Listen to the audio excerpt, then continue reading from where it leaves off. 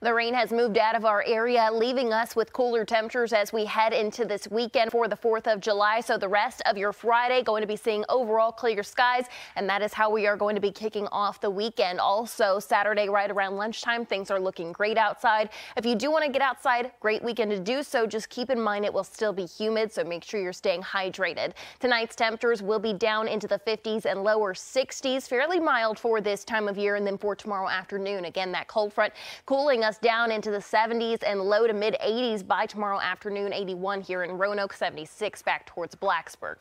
7-day forecast keeps us calm for this weekend, but from there we are going to be a little bit more active. Temperatures warming right back up into the 90s with rain chances moving in by the end of the work week. That could be remnants of Elsa.